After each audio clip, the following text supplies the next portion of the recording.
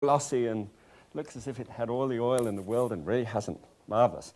Okay, well, we looked for a reduction, and that's what we were doing. We got that chicken stock down until it became so viscous that it almost seemed like oil.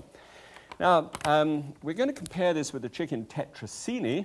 We have actually 305 calories in that little get-together there, with only 6 grams of fat in it.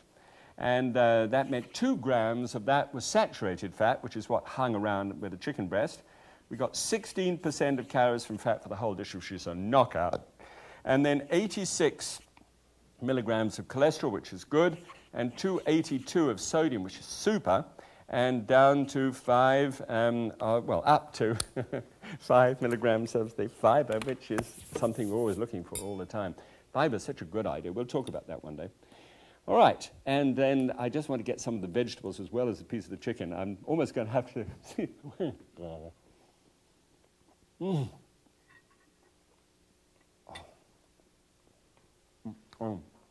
The dill. I'm sorry, my mouth is so full. Dill is so good, and it's so juicy.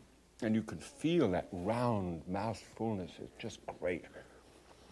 Try this. Don't forget the springboard, you know, your own idea. Well, great dish coming up. It's called sweet stuff. You have no idea what is it. It's parsnips and ham hocks and... My glasses, I'll be right with you.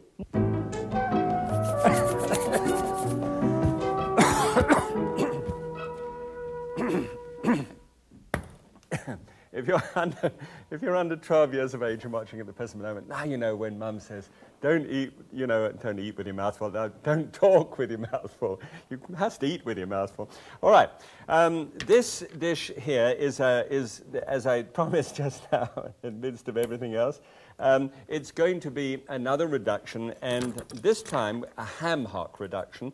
And what I did here, same thing with the, just to remind you of the technique, mark it off when it's full in the saucepan, and then see how it's got, and you see, it's 50%. So that's right down, that's a half reduction. Sometimes you see in recipes 75% reduction or 85% reduction. Now you know what they mean.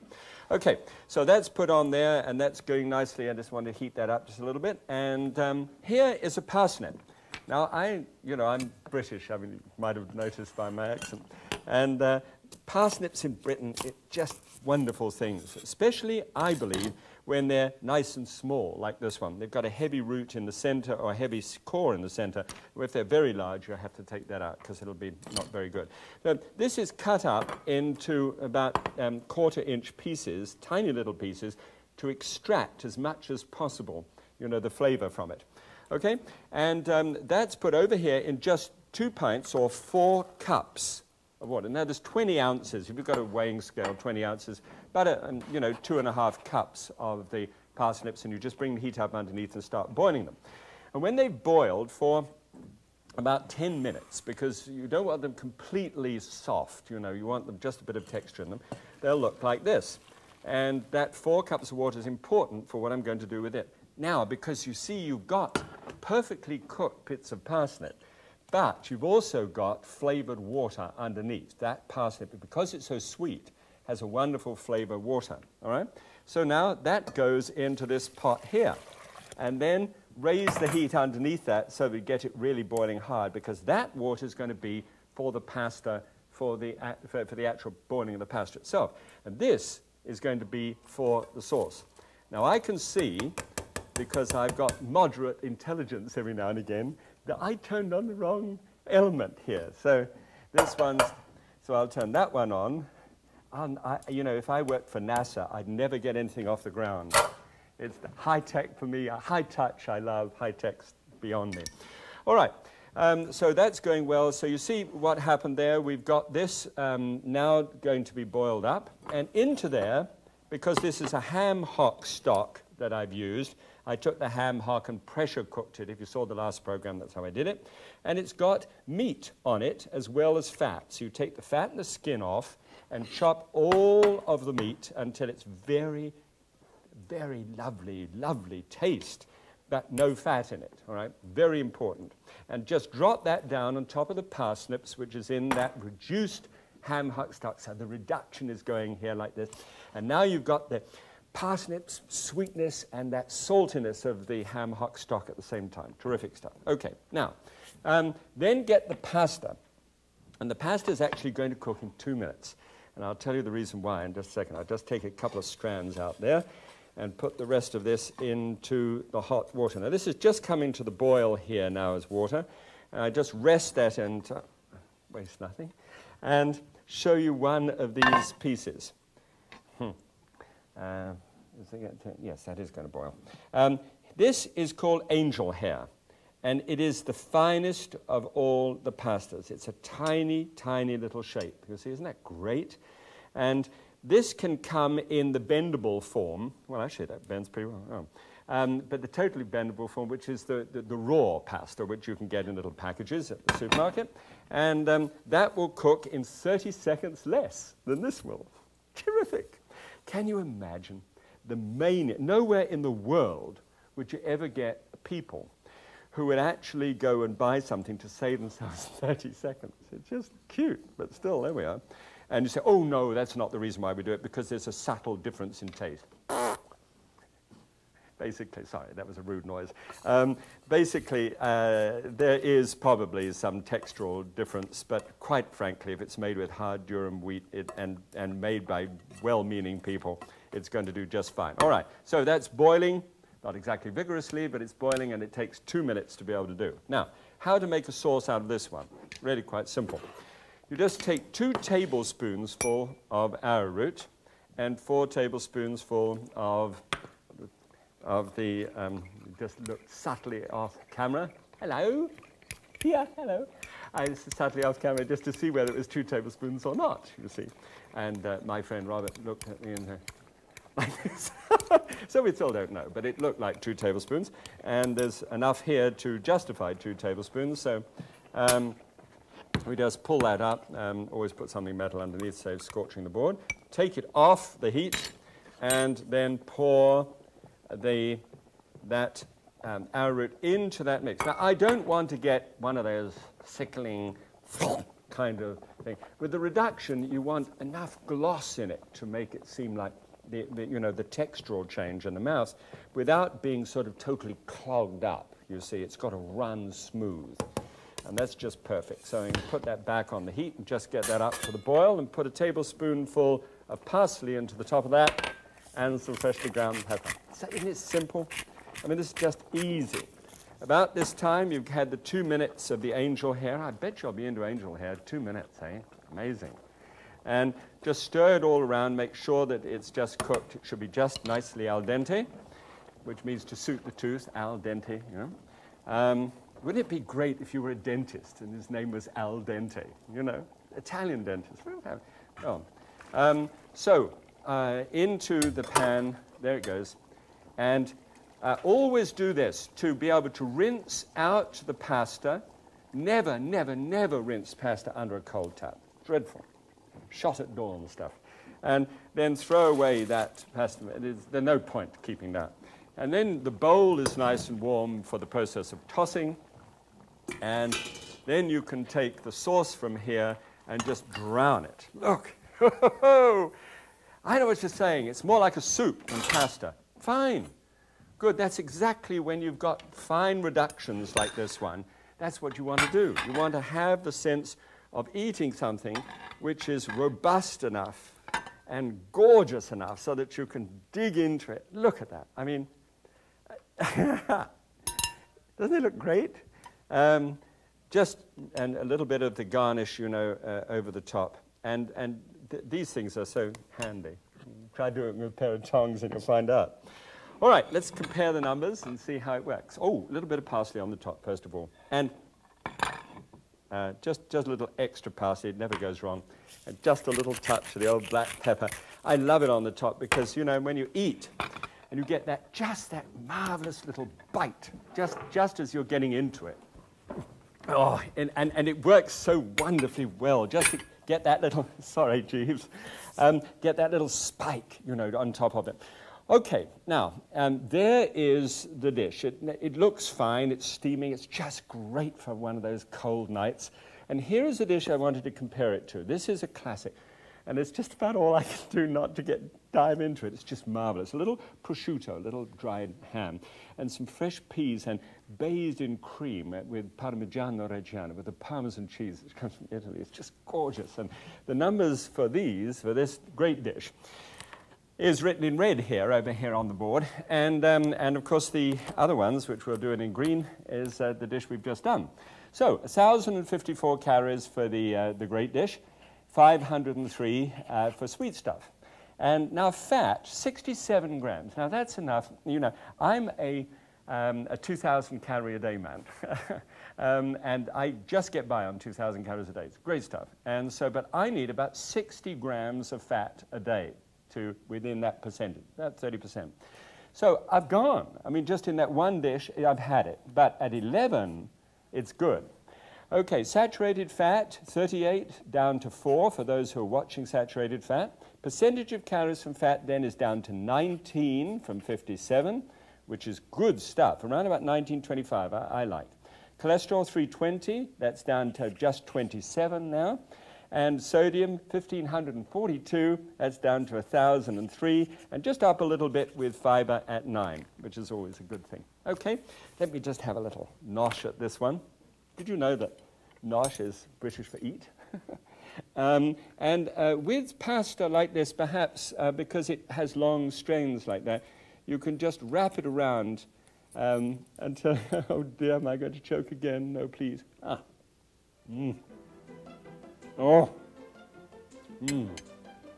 That's the reason for sweet stuff. It's just bathes the palate. And that reduction is just wonderful. Okay?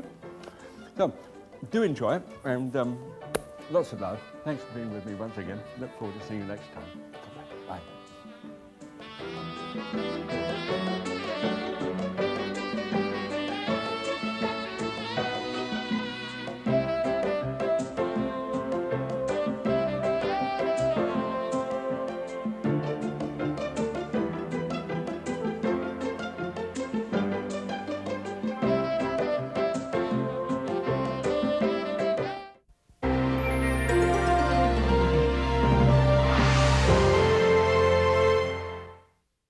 Welcome to Graham Kerr's Kitchen. It's really 2 programs in 1.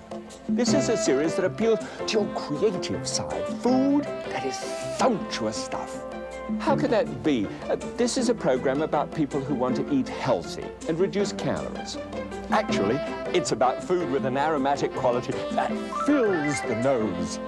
Oh, sure. But it's also about keeping my arteries clean by reducing fat. But it doesn't mean a thing if the food isn't rich and colorful. Maximize the flavor. Okay, but I must have healthy food that I can cook in minutes. I must minimize the risk. So welcome to Graham Kerr's Kitchen, where we get our heads together just for you.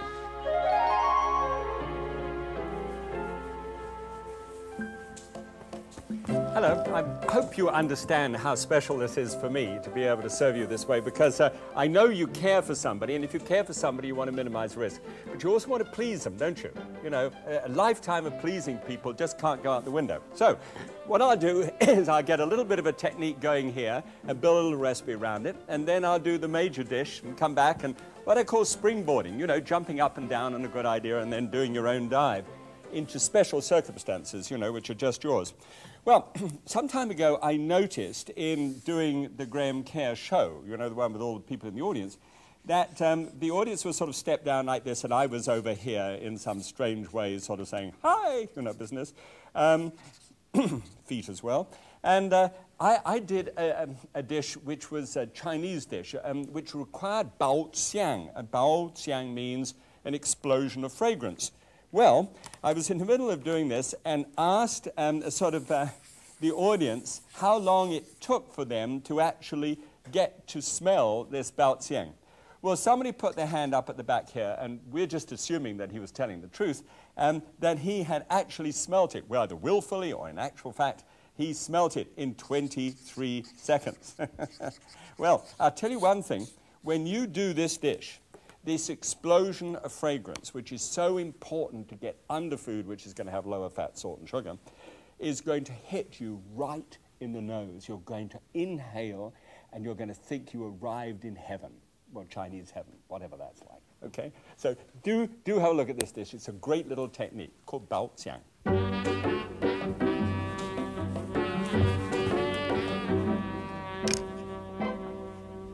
Okay, well, this is another one. There's great ways in which Asian influence can come into Western food.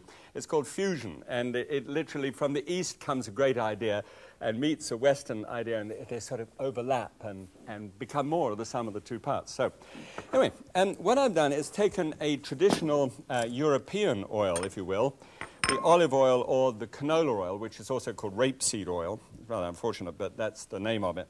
And this particular oil, the one that I'm accustomed to using, is it's called extra light.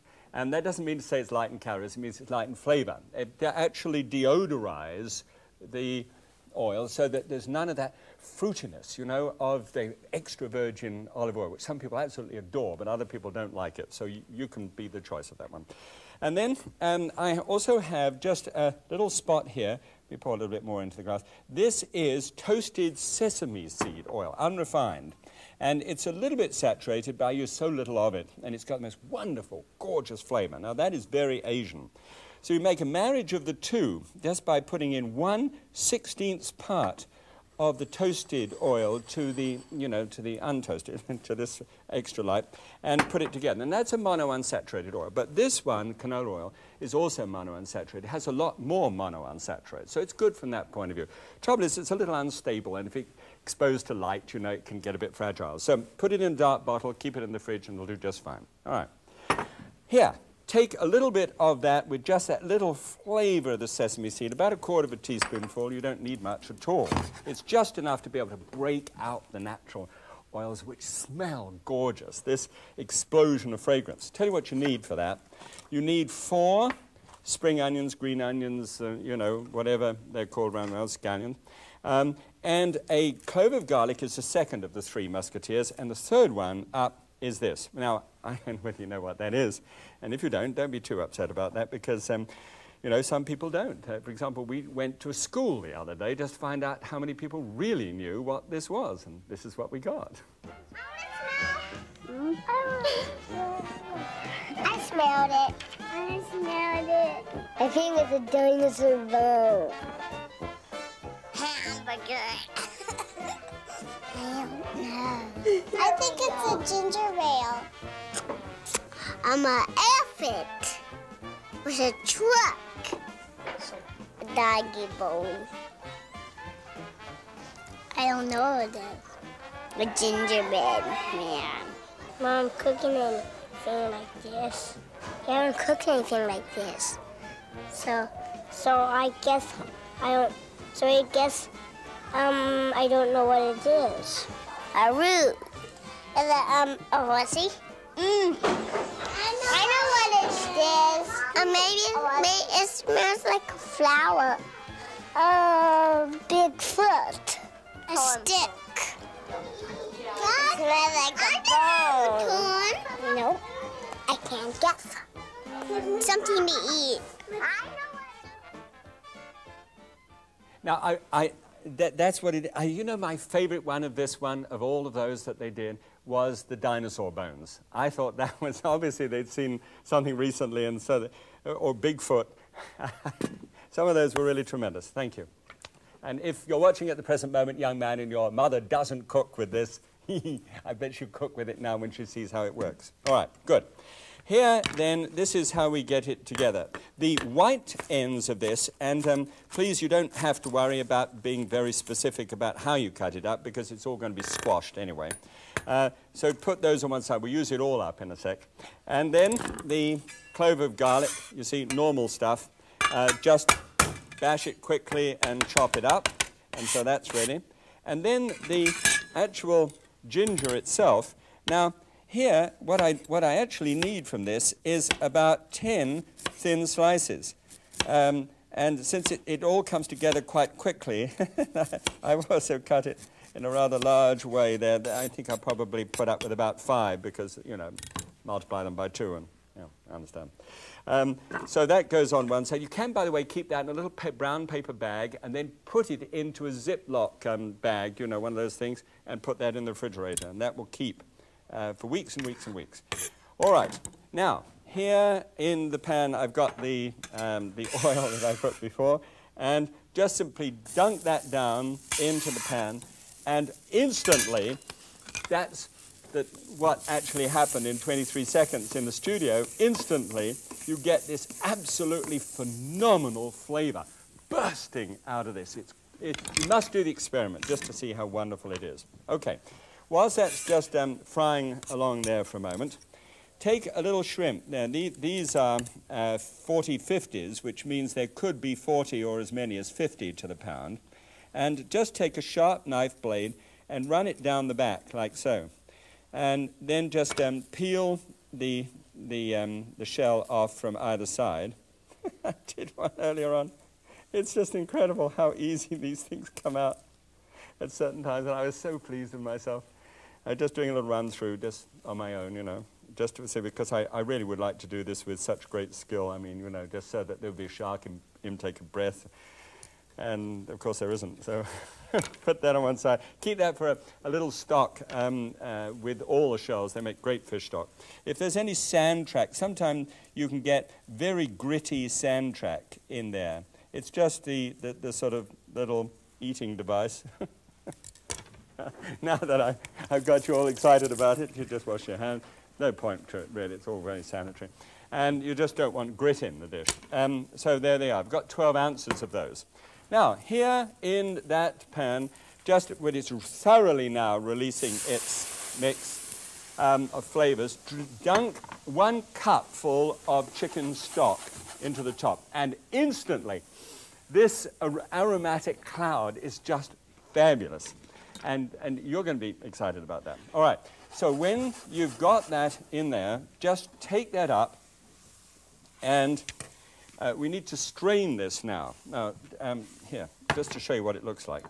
Strain it then down into a little pot like so. And get every little bit out, because this is going straight back on the heat again in order to get ready for the next stage. So when you've got it strained, press it down. And because it'll be a little soft at this stage, so just squeeze out every last little morsel of flavor that you can from it. Then toss it out. It's not worth anything else. Okay, so here we are. We're going to put that back in the dish in just a second. Just a little of the toasted sesame oil again. Just another little teaspoonful. Well, not half a teaspoonful, probably quite enough. And get ready, then drop in those shrimp. Now, 12 ounces of shrimp don't take long to cook at all. Just wind the heat up so that it's a nice high heat underneath the pan. And just toss them around. Good.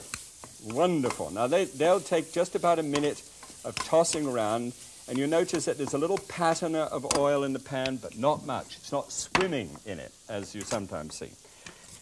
Here, then, is a mushroom, and the mushrooms are cut into quarters, and I've got 8 ounces of those, and those are just simply dropped down on the top as well, and given a chance to just get to know the shrimp. Just for a moment or two, happy coincidence if you happen to be in the same pan. And, there you go. Don't want any stray bodies there. And there it is. Good. You remember the little extraction that we made there? When this is done, you just simply pour that baoziang mix on there. That's their little extraction. And then the mushrooms and the shrimp can cook in there just for a moment or two. I'm going to make this into a soup. You could serve that over some pasta if you wanted at the present moment. Also over some rice would be more probably culturally correct. And then you take the green ends and cut them diagonally towards you, so that they make a different sort of shape rather than the normal shape, you know, straight across cut. There we go. And they're all ready to be able to sprinkle into the soup. Then 1 tablespoonful of the greatest Asian seasoning ever, fish sauce. These are anchovy-style fish that are allowed to soak for 6 months until they go fermenting, you know, rotten, you could say. And it has the most charming flavor. It really does. A great aroma. But when you add that aroma to the rest, woo, I mean, stand back. This is real food. And then just simply stir that together. Give it about 1 minute now so that you've got, in fact, the mushrooms and the shrimp come up to the boil. I don't want too much of a boil. You see already I've got a slight foam on the top. That's not what I want to see. I want to be able to get it out into the bowl, and I've got clarity. Oh, look. And the mushrooms should be sufficiently cooked so that they burst in your mouth, so that they're so full of lusciousness that they burst. Okay. Let me turn all this off, because I can leave pans on, and that's not a good idea. Okay, come and have a look at the numbers. They're really interesting. I've actually compared this with a classic dish that I love, which is, of course, the gumbo. All right? A shrimp gumbo is just a wonderful thing. By the way, remember what we were trying to achieve? The baoziang, the explosion of fragrance, can go into any kind of dish, really. I'll show another one later on. But in this particular event, it just gets up underneath the food and makes it so neat. So I'm going to call this a kind of Thai soup, and a classic soup was, you know, with the shrimp, gumbo.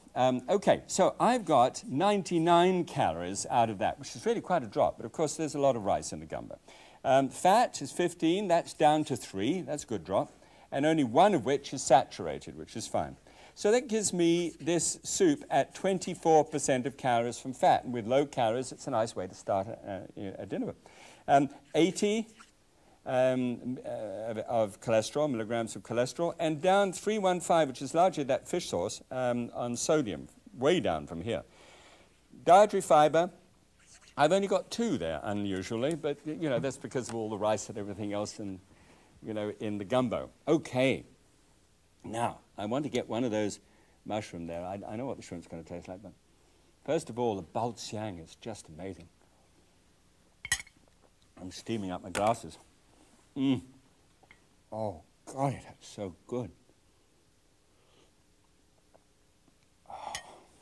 Oh, it's nectar. And that mushroom did just what it did.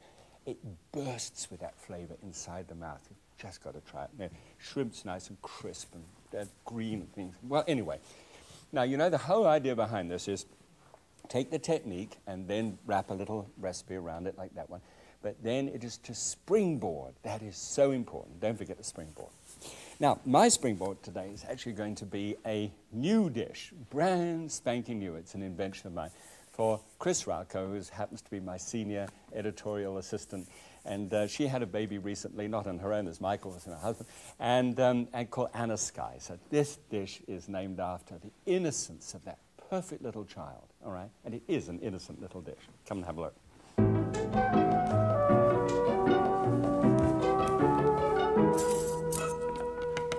It's actually always a wonderful time when some member of our team has a baby. It's really special, and we're kind of a family.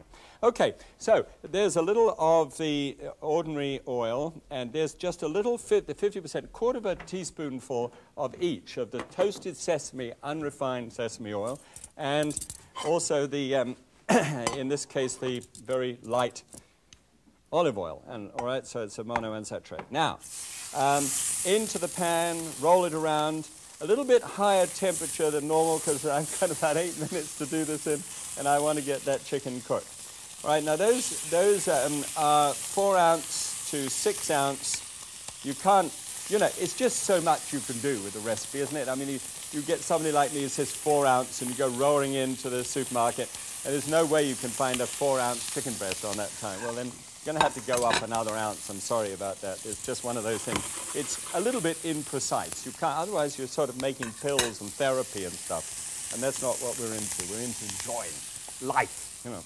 Okay, so we take then the baoziang idea before. You remember how that's done? You just simply take the white off, and you don't need to make a big feast of that. Keep that on one side. And then also the very thin slices of the ginger. And once again, because I've started in this rather expansive way, that should be enough for me, about 5 slices of that. Normally it would be about the size of a 25-cent piece, and that's what I would try. If I was doing this as a stir fry, of course, what I would do would be to peel it properly and then cut it up into very fine little pieces so that I would be able to arrive at it in the whole stir fry. But I'm going to just express this out and get the extraction going from it, so I don't really need to have to worry. Okay? All right, so this is gone, and then you just simply get a small pan like this one. Doesn't have to be in a wok. A little tiny drop of oil again, always very small, enough to be able to break that aroma loose. I got a piece in there, sort of seems to want to get together with the chicken breast and come out before your time. Stir it around and get that going. Okay, now these are cooked with the skin on because they are much more plump and flavoursome that way. But you might notice something special about these as they're cooking. They're plumper than normal. And that's for a very intriguing reason.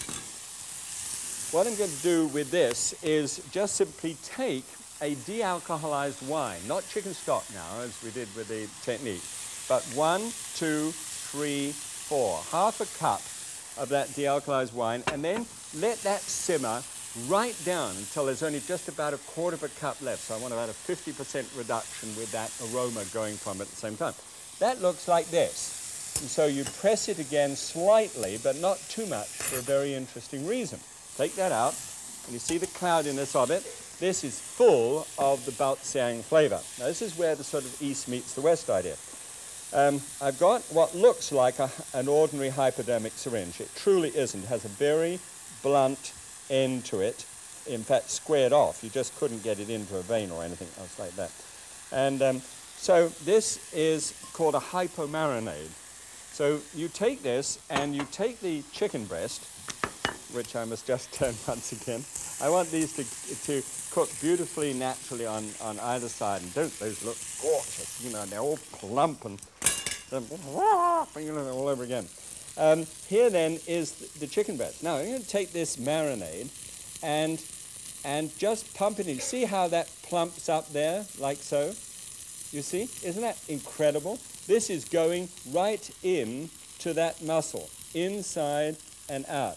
Now I'm going to put about a fluid ounce, well, almost a fluid ounce, into each one of those breasts there. Now, what happens is instead of a marinade, which just softens the outside, this goes in the center and carries flavor inside. So that's why these look plumper than they would normally look. Oh, and the smell. It's coming off the pan. I've got this coming up from here, but it's also in the center and it's dropping into the pan and doing wonderful things. So I always cook it with the skin on because it keeps that succulence within the center of the chicken breast. All right, good. Now over here, some boiling water. I just want to drop in some bok choy there.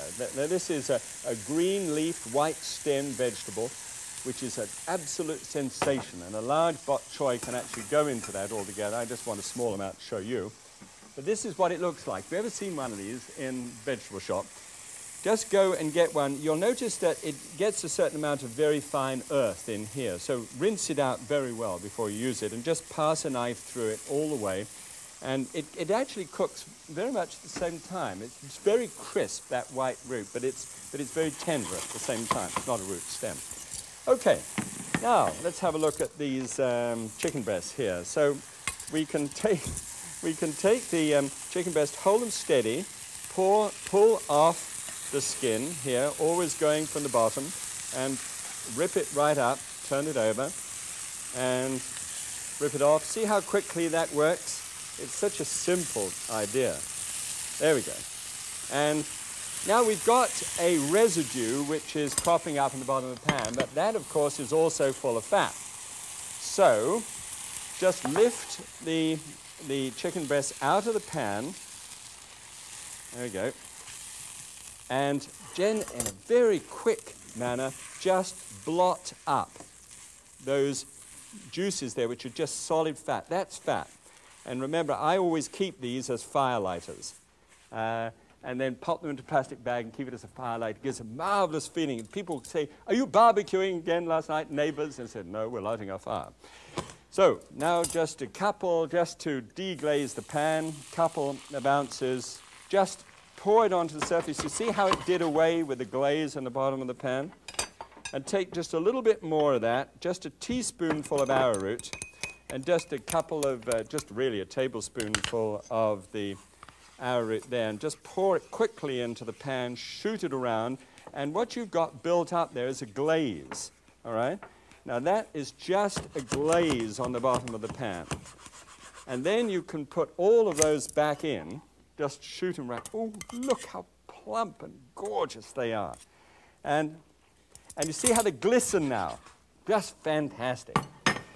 And all I need to do then is to take, I feel like a short order cook. Coming right up, bok choy for one, you know, breasted chicken, yep, and just a little bit of the steamed rice here, just on the side. Oh, goodness. Simple, elegant, very much like little Anna Skye, who's just gorgeous and so simple and lovely person. All right, poured over the top, just a few little flecks of green onion could go onto the top of there to make it look nice, but I want to compare these numbers, so I'm going to let that shoot. All right, off there. Come on, let's have a look. There. Now, looks marvelous. All right, that is a simple, elegant-looking dish. So is this. And with the same vegetables exactly, I want to compare the classic, which is a sauté with a cream-finished glaze off the bottom of the pan. Very much a Northern European idea. Classic is in red, Anna Skye is in green. And I take my glasses off and can't see a thing. 483 calories to that one, quite a drop. 6 calories down from 38, and only one of those are saturated, which gives me a 10% of calories from fat veal, with only 58 milligrams of cholesterol, 239, look at the drop in sodium there, and just 1 up on fiber, as normal. And just a little bit of a chew in here. I tell you, you know, this is the time that I love most of all. You see how that comes together. You see how glistening that looks. And the smell of it is just... Oh. Lovely. Innocence. Innocence. It's so good. By the way, one thing that's been occurring to me is, Christmas. No. If you're worried about all these numbers and you want to get them down, and I know I go awfully fast about that, everything is in the book, numbers and the whole lot. So if you want that, it's there. This is just delicious. A little Anna Skye. If you're watching at the moment, and I know that you're almost running around at the present moment, God bless you. Thanks for giving me the inspiration. Thanks for being with me. God bless you. Lots of love.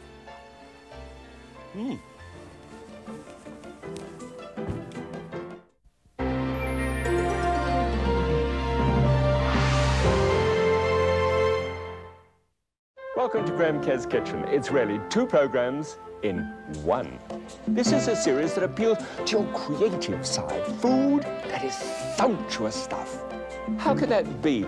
This is a program about people who want to eat healthy and reduce calories. Actually, it's about food with an aromatic quality that fills the nose. Oh, sure. But it's also about keeping my arteries clean by reducing fat. But it doesn't mean a thing if the food isn't rich and colorful. Maximize the flavor. Okay, but I must have healthy food that I can cook in minutes. I must minimize the risk. So welcome to Graham Kerr's Kitchen, where we get our heads together just for you.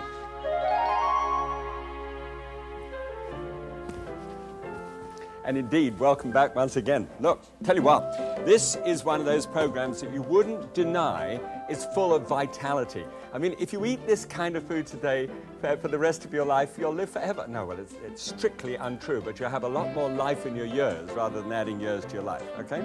Come through. I'll show you. I'm going to do just a simple little technique in there at the beginning, which is what I call stack and steam. I'll show you that in a moment. But really, the most important thing that I want to say to you now is when you grew up, were you terrorized by Mum who said, eat up your vegetables? I mean, you know, it's supposed to happen everywhere, all over the world. And there's a common sort of vision, I think, when I've spoken to people. They say, eat up your vegetables, and you think of these poor, tired-looking things in a bowl like this. They're barely steaming on the top. And if they had faces at all, they would look like this. They'd say, oh, God, you know, there's nothing... You know, it's just tired and pallid and everything else. But it doesn't have to be like that. You see, I think that you can steam a vegetable with fresh herbs added all over them. And choose a herb that goes with the vegetable perfectly. And then season them. Spike it a little bit. Throw seasonings like fresh cracked pepper in as well. And before you know where you are, the whole vegetable dish is alive and saying... you know, with vitality, having fun. Well, now, that's what this program's all about, how to take vegetables that could have terrorized you and turn them into something that you can't wait to have a go at. You ready for it? Come on, let's have a go.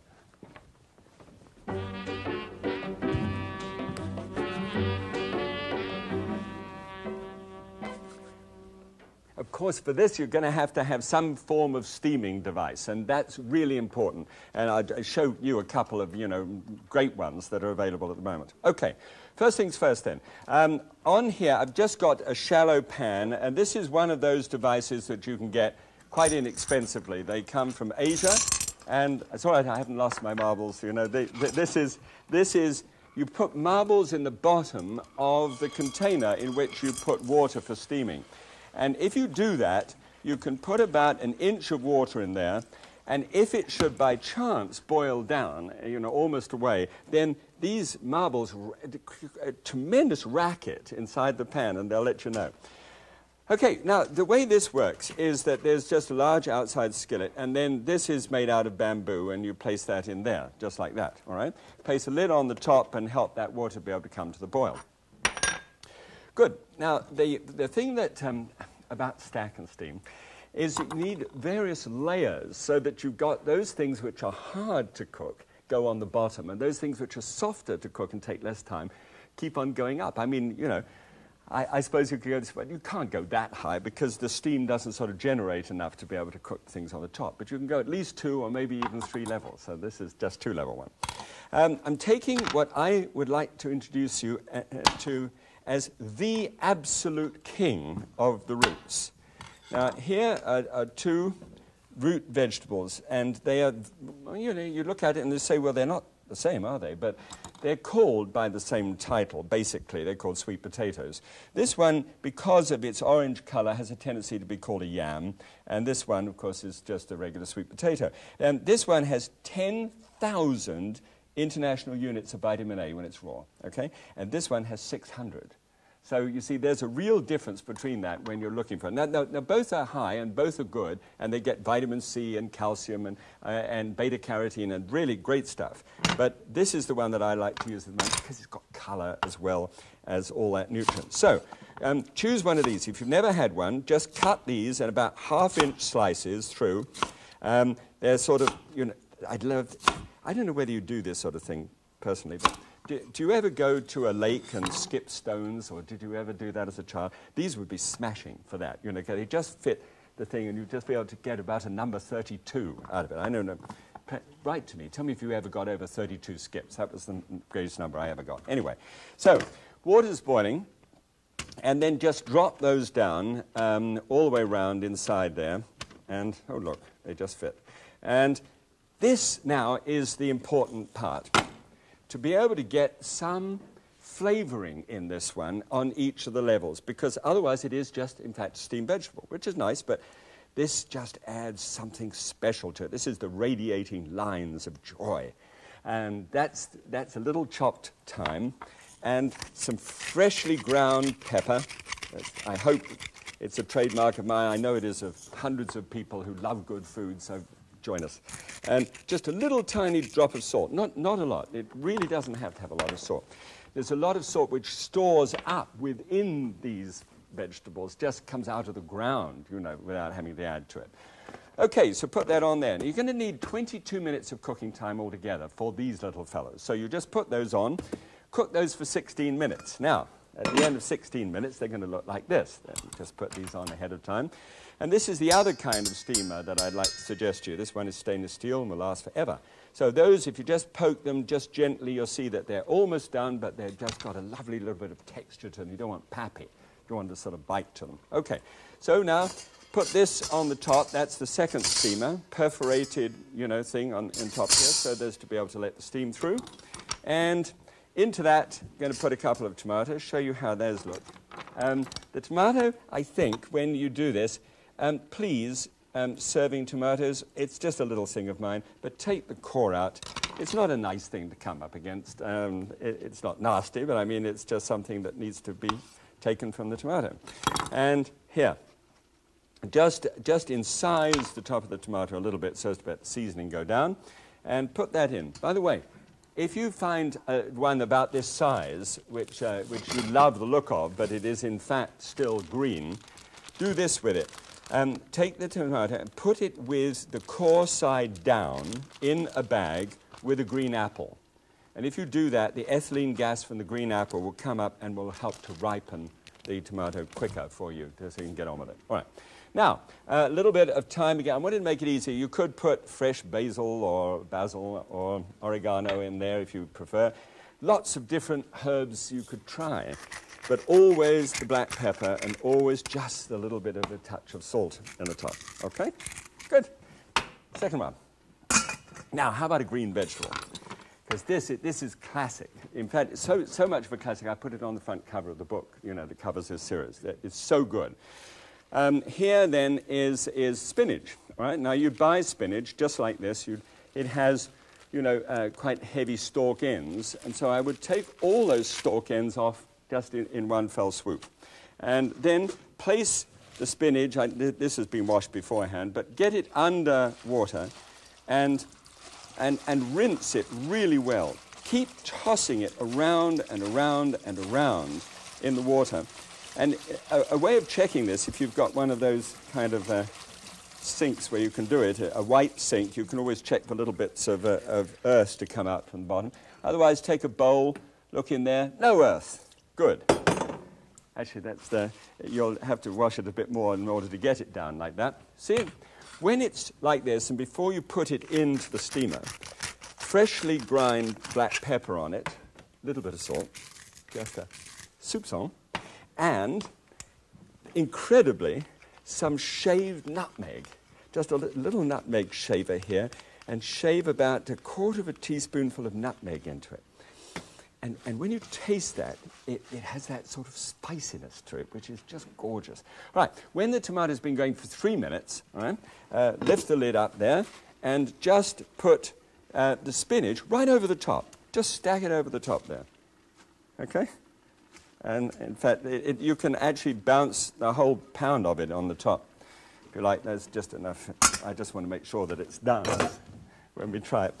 All right, now, next thing is just the cheese. And this is the big deal.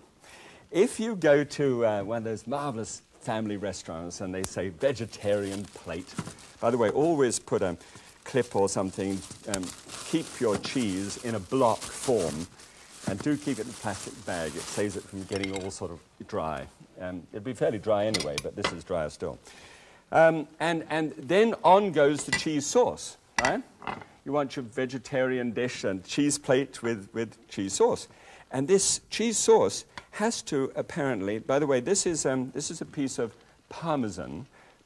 It isn't Parmigiano Reggiano. You know that because it's got this black plastic shield on the outside that says that it's American. So this is an American copy of the Italian Parmesan. It's a very good cheese, and I'm going to get back to what I was saying in just a moment. It's a very good cheese, and if you use a little, this is the simplest grating device I know. It's called a cheese stroker, at least that's what I call it. And so stroke that out so that you've got just 4 tablespoons full of cheese. You'll have to, I'm going to estimate that that's just about that for 4 people. Just 1 tablespoonful per head. Keep that on one side. It's got great taste. Well, you see, what the trouble is, you've got this incredible looking vegetable dish, all right? and then this velvety soft cheese stuff is all over the top of it. That adds up. It truly does. I know it tastes delicious, but it adds up. All right, let's have a look at this. What I normally do with the spinach is take the spinach here, and it's that quick to do. This is at the end of the 22 minutes. So you just take the spinach, place it into a sieve, and if it's got any surplus water on it at all, you've got to press that out. All right, keep that there for a moment. And this is what it looks like now. You take, oh, look at that. It's so magnificent. When you actually serve one of these things, it's fabulous. And here are the slices of the, oh, look, just one. I mean, I'm already tasting it in my mouth. And then spinach on the side. There, look at the plateful of it. Tuck the ends in. And then 1 tablespoonful of cheese, which is amazing how liberal it can look. Right? So that's done, and just a little bit of freshly ground pepper over the whole thing, just to let them know that you've got a pepper mill. It's ready. Shall we look at the numbers? Come along. Now, these numbers are really exciting when compared with the one with the cheese sauce. So I think that looks pretty good. And there's a headiness of the aroma that comes. You see, it sparkles instead of just being all dull, like it could have been. Right. Okay, compared then with the cheese sauce one. 106 calories, so you've taken it down, virtually 100. Fat, 10 from that cheese sauce one, and this is 2, 1 of which is saturated, 6 before. So 44% of the calories can actually come from a fat sauce with a vegetarian dish. Isn't that amazing? This is down to 16%, which is very good. Cholesterol, only 4, super. Sodium, 131. You may, there's that little dusting that I gave every now and again. And then the dietary fiber is 3. Okay, let's have a look. This actually, I have to tell you, is one of the most wonderful things to eat in the whole world. I take just a little bit of the tomato and a little bit of that soft melting portion there. And oh, God, I've got a spinach here. I'm going to have it all together. Huh?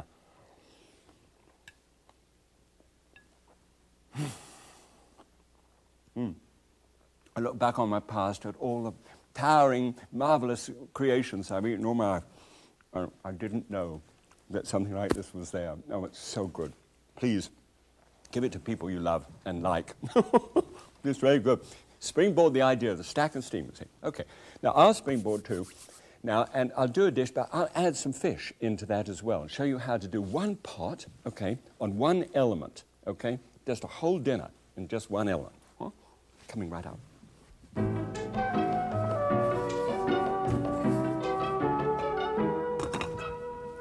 Right, well, now, by the way, that dish there is on the front cover of the book, I mean, look at it, it really is a splendid dish. Right, now, here we go. In the bottom of the pot this time, it's just a slight difference. This is the whole idea of springboarding, so I'll show you the technique and then the difference. Now here, rolling around, is the skin off 1 lemon and 4 sage leaves. This is a little, somewhat wilted now, but there's a sage leaf and a bay leaf here. And that's it, 4 sage leaves, 1 bay leaf, and a bit of lemon. And what's happening already is that it's extracted flavor from there. And so when I actually steam something in this, it's really going to sort of catch on, with the fish that I'm going to do. When you do fish, you can either do it specially, and I'll do one of those dishes for you sometime, where it drips down into the liquid and then you save the liquid. But in this case, I want to season the fish with the liquid. And so I'm going to place just this in a plate with some lemon slices on top. I'll show you how to do that in a sec. And around the outside of the plate should be enough space for the air to come up, for the steam to come and get to it, all right? Now, the next layer, and I might as well do this at the same time because this actually takes 13 minutes altogether, right? 13 minutes for the fish to cook. You can actually do a small potato, and these are cut with a little ring around them just to say, to your loved ones, see, you're worth it. You know, just do a little bit of extra tiddly bits, you know. This is for 2 people, by the way, on 1 element. So put that on the top too, and that's going to just cook through in the same 13-minute period of time. So that's great. So that we can just leave that on the go, and let me show you what I was actually doing. Here is the fish this time. It's called halibut, and it would come usually in a piece like this if you take it in a whole piece. And when you take in a whole piece, look, please, at some certain things about it. One, it should have a lovely either white or black skin to it, because it's a flat fish, so it's black on the top for camouflage purposes and white underneath, you see. But it should be lovely and glossy. And then when you turn it over, you might just see this here. If I just turn it like that, see how translucent that is? How shiny. It is perfectly fresh. And when you've got a little bit of color in it, it's almost like an opal. And when you touch it with your fingers, and it's a bit difficult when you're buying fish, I understand that, with the fisherman, and you just simply put your fingertips together. If they're too tacky, you might start to think of going the other way. And smell it, too. I can just see you in a supermarket going through this trouble. But anyway, please look at it, see how that looks. That's beautiful, fresh fish. All right, so you've got it like that. Get a lemon, and just simply carve off the top and bottom shoulders of the lemon like that. And then taking a sharp knife, a small knife like this, just cut sort of barrel shapes around it. What I'd like to try and do here is to be able to get all of the heavy inside pith and skin out of the way. I've got little bits by the look of it there, but it's going quite well. And then cut this in very fine slices. The idea is that we actually want to get a kind of garnish going that actually cooks on the fish at the very same time. Okay, so that's done. And then very tiny, hello, very tiny, thin slices right across. And just keep praying as you go through that it's one of those ones without any seeds in it, without any pips. So that, oh, there's a pip. All right, try and get the pips out of the way when you get down to it. 1, 2, 3, 4, 5, 6. Oh, well, that'll cover it. And then just lay those overlapping over the top of the fish like that. Oh, nice. And it's a very frail and gentle kind of garnish, but it also seasons the fish at the same time and does without having to sort of lace the thing with salt any more than it is already. And so I think that looks pretty good. All right. Now, that is how it goes into the pot, and I showed you how that works. Then, some vegetables here. This is the courgette, as it's called, or a zucchini, trimmed top and bottom. Run the knife blade down and through it, and then just halve it once again, just like that. That's ready to go. And some asparagus. Oh, don't you love it when asparagus comes into season? Especially asparagus like this.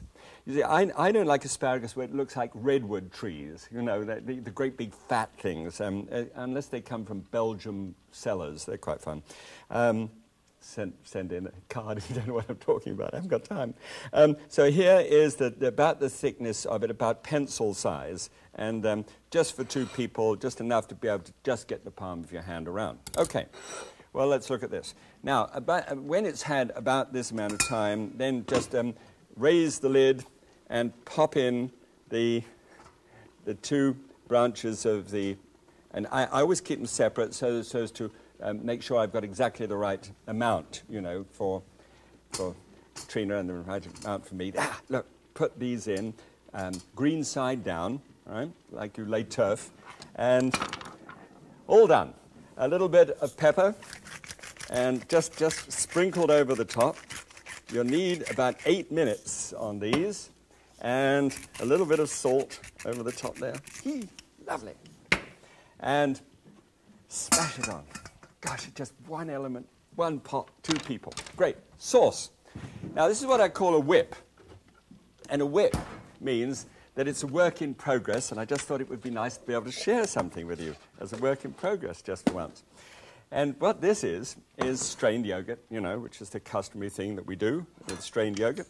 Just take a non-fat yogurt and put it in one of these little strainers here and keep it for about 5 hours, and it goes lovely and smooth like this. Then take just a little, just a knife blade, and What that means is just the tip of a knife, okay?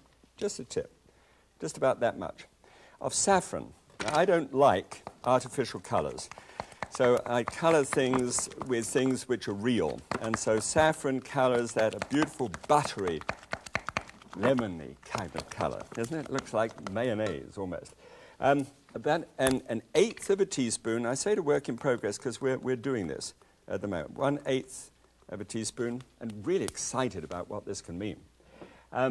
A teaspoonful of maple syrup, because of that really acidic taste that you can get sometimes, you know, from yogurt. A tablespoonful of parsley, and just a couple of sloshes of Ariel. You see, you can do a couple of sloshes. When you're doing work in progress, you can actually slosh it in.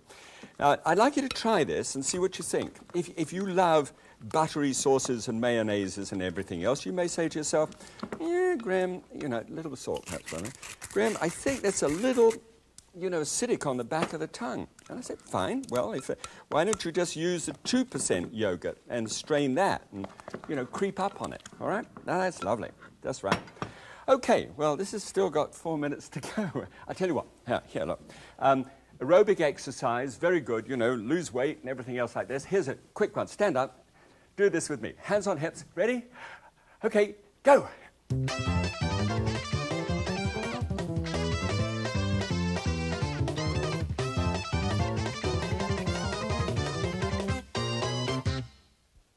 Well, hope you followed that, Jane Fonda. Gets the old blood going, doesn't it? Marvellous. It runs off about 2,000 calories at the top. Johnny nearly killed me.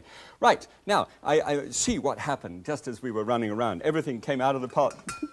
I can't guarantee that will happen. But here's something I would like you to see. When you actually lift it off, the best way of doing this is just to drop it down like so that you can get at the fish easily.